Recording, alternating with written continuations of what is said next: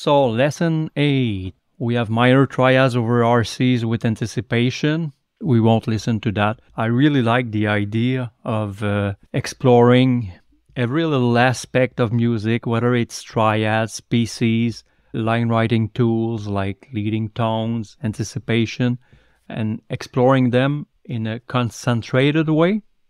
So this is lesson 8.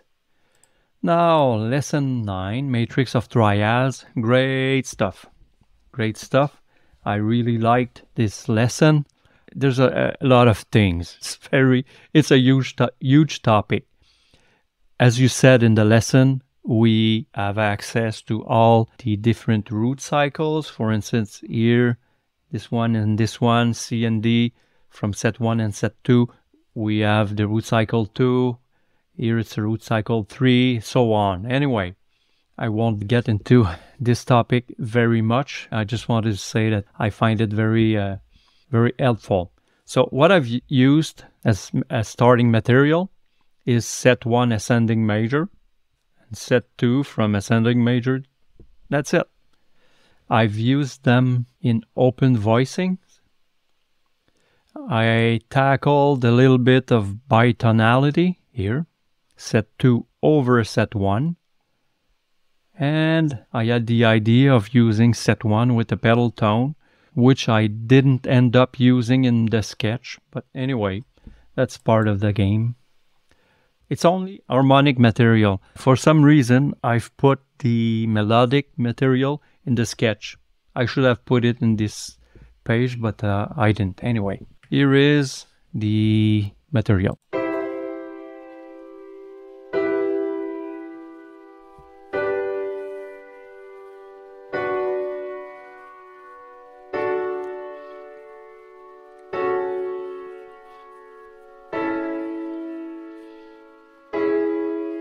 Open voicings.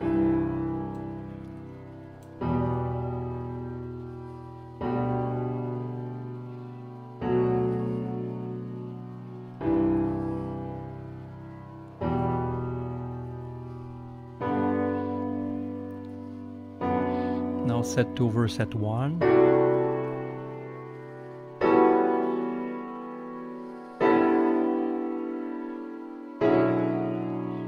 With the pedal tone.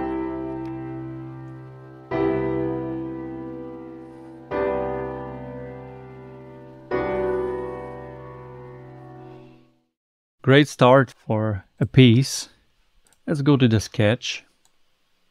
In the sketch, I just used the material shown in the previous page, but I've put it into sections. So the intro is set 1 in open voicings, section A, which is the first melodic idea, with the same open voicings played twice. Now section B is set 2 over set A, so that's the bitonal part with a similar melodic idea. Then back to the first melodic idea, that's a repeat.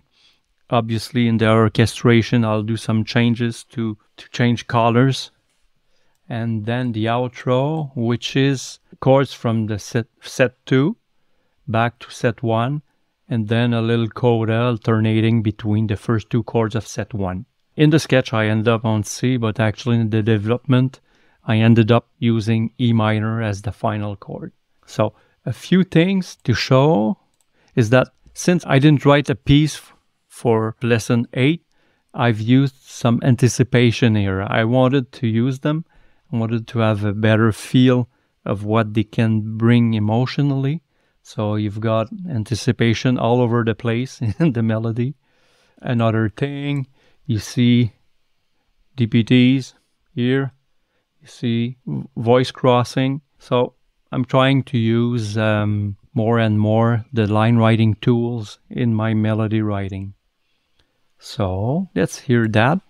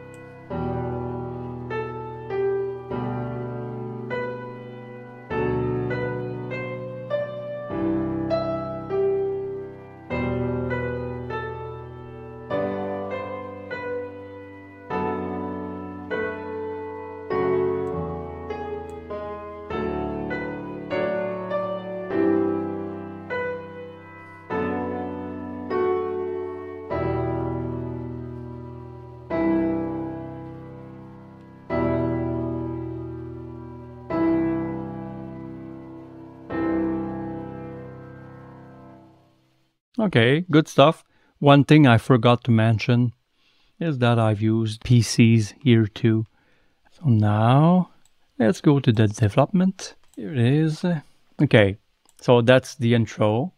A section in this score is the intro in the low strings, with a little decoration trills in the flutes.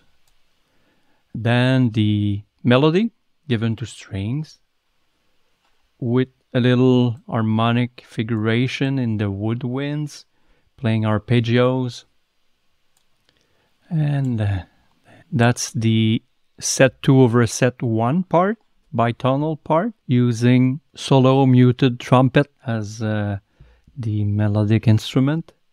That sounds great, actually. You'll see that later on. Then back to the repeat of the first melodic idea, but this time doubled in the woodwinds and with the brass in there. So that's a different color from the first iteration of the melody. And the outro with the same harmonic figuration idea, going back into the final 4 bars. That's for the orchestration. So let's hear that.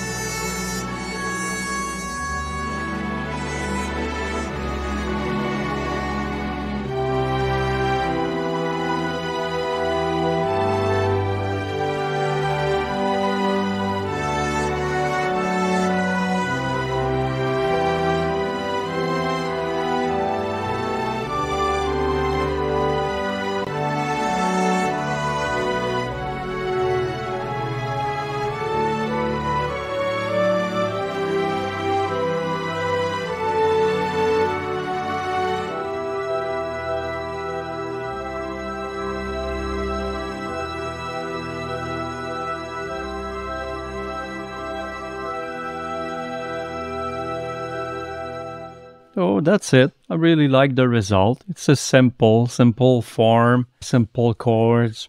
Still great, like it. So thank you. Talk to you later, Frank. Bye-bye.